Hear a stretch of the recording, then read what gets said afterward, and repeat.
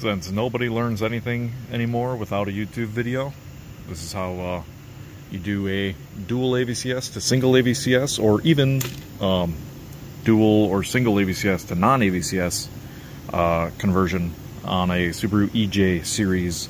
This is an 08 08 STI long block going in an 04 STI, but the same holds true with 20X swaps, 20Y swaps, anything like that into a single AVCS chassis. What you do is you go ahead and go on Amazon and you get some set screws. I'll link them in the description. And a 3/8 24, a 1032 tap, 1032 set screws. And like I did this one already, we're going to drill this just deep enough to get the whole set screw in with the tap.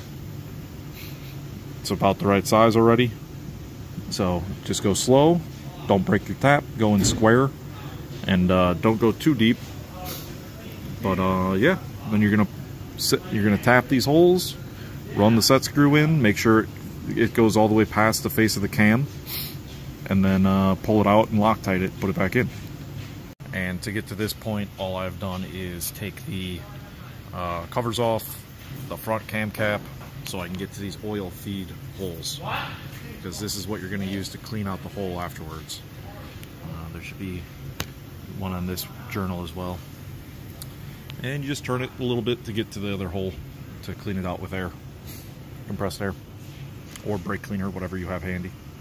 Why you need to pull the cam cap off. That's the threading dust from threading this hole. You don't want that to end up in your motor, so you gotta clean that all out somehow. Let's find out if I've gone deep enough on the second one. Ooh. Starter in there, square. Okay.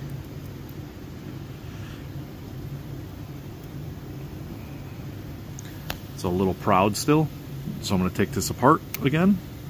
I'm going to run the tap another couple turns and then blow it out and install this thing for real. Here is the hole that we're going to go through to blow out the air.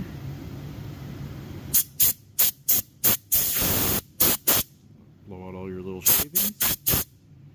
Yep, you just got to go through all 4 of these and make sure every hole is clean when you're done. A little too deep is okay.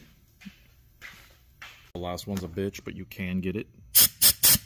I already blew it up, but you can get it. Crank the cam all the way backwards with the gear, and then you should be able to just see the hole. Right there. There we go, all done. Just put it back together, install a non-AVCS cam seal, a non-AVCS cam gear bolt. The AVCS gear bolts are hollow for oil return. And you put your plastic gears on like this with a solid bolt.